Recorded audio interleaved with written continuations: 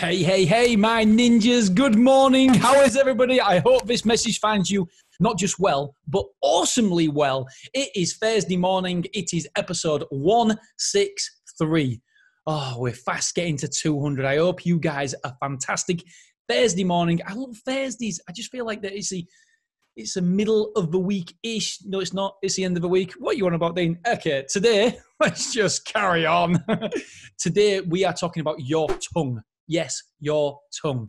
Before I get into it, I would love it if you could leave a rating and review. I know I keep asking for it, but it does really make a difference in the algorithm. And we all know that I have an ambition of going from 0 to 1 million downloads. So all reviews really matter. Well, the 4s, 3s, 2, 1 stars don't matter. So please don't leave them, just a 5-star. That'd be amazing if you could. Right. So today we are talking about your tongue. Imagine sailing a sailing boat, a rudder. The direction of your body is determined by your tongue, by your tone, by your inner voice.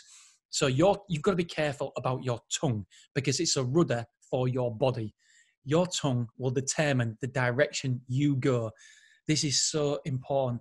I think I got this from Mind Valley, and that's a Mind Valley podcast. It's a great podcast, and basically, it's watching how you internally speak to yourself, because every single one of us, we're our worst critic. I was talking to another podcaster the other day, and they said to me about hating your own voice, and I was saying, "Are you joking?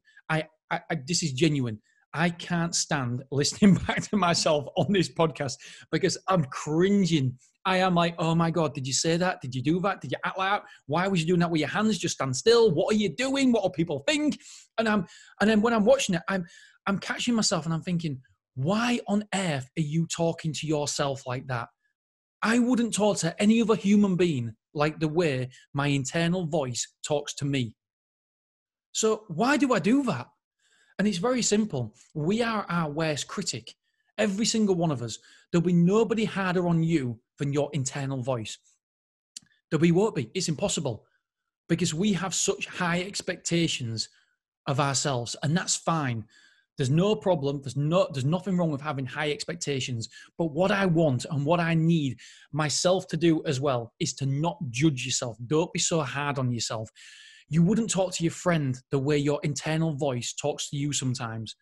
So why would you talk to yourself like that? You wouldn't talk to a friend because why? Because you know it would hurt their feelings. You know it would negatively affect them if you talk to them in that way. You would encourage, even if they sucked, you would encourage them. You would pick out the good things, the positives. You wouldn't go for the negatives, but what do? We automatically go for the negatives. We go for the worst possible part. And do you know what we do? We also twist it. We twist it and twist it until it hurts. We know what points hurt, the pressure points, and we go for them pressure points. And do we let up? No, do we? Heck, our internal voice never lets up. It just keeps on going and going and going until we feel demoralized. We don't have that confidence. So what I want you to do, and myself, what I need to do, is I need to make sure that I audit. I say audit a lot. I listen. I audit my internal voice. I don't let my internal voice. I protect myself. I want to protect myself by stopping that internal voice. Go easy on yourself. You're doing amazing. You're doing absolutely fantastic. Now go easy on yourself. Don't let that internal voice look for the negatives, because I say this a lot as well. If you look for the positives, guess what you'll see? Guess what you'll find? Guess what you'll see more of? The positives. If you look for the negatives, what will you find? You will find more negatives.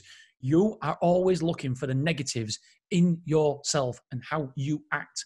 And don't get me wrong, I will still do this with this podcast because I genuinely, okay, all right, I'll try not to do it, but I just cringe. I absolutely cringe at myself. And I'm like, oh my God. But that's, again, there I am going, oh my God, Dean, I'm doing it now, live on camera and on audio. I'm actually doing it now in front of you. It is a habit. It's ingrained in all of us. We all have it. You've just seen me default to it. Oh my God, Dean, you make me cringe.